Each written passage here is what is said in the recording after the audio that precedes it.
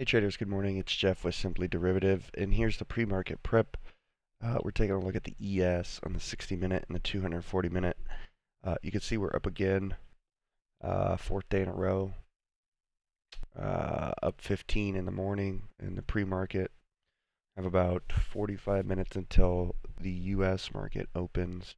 You can see that we're hitting some resistance up here at this 2760 area. You can see that on the 240.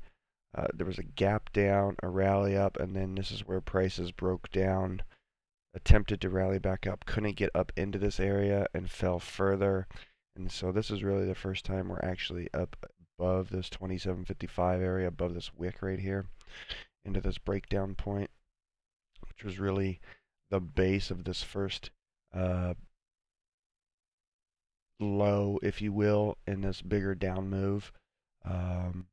And now we simply came back up to that. We've rallied about 5.5% since the lows on Monday, and done nothing but gone straight up. It was a very volatile October, and the markets were down over 10%. So it was a decent sized pullback, and now we've had somewhat of a bounce. But Apple came out with their earnings yesterday. They were down this morning. Let's take a look and see where they're at. Let's put on the extended. Okay, so it's still, Apple's still trading at the lows, or close to the lows, in the after-hour session at 207. They closed at 222 before earnings. So all the major markets are pulling down right now. NASDAQ is the only one that's negative.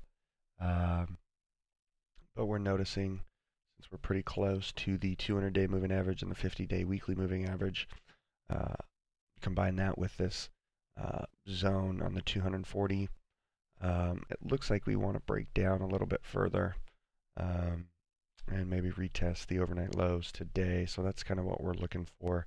If we get firmly above this 2772, we're probably going to hold and go higher, getting above these moving averages. But the chart pattern that we're focused on is this one right here, where it's an expanding range. Typically this is a reversal. You combine that again with this area over here and up in the 2760 area, and we have a pretty good opportunity for a short. So target would be back below 2745, and then 2760, 2685 really, 2690 would be a second target. I know that seems far away, but you know the markets have been moving, and the volatility, both realized and implied, is still on the high side. So it's definitely not out of the realm of possibilities. But yeah, that's what we got going on this morning. That's it, guys. We may be doing a live stream here today, so stay tuned for that, and join us as we trade in the E-minis on this Friday. Take care.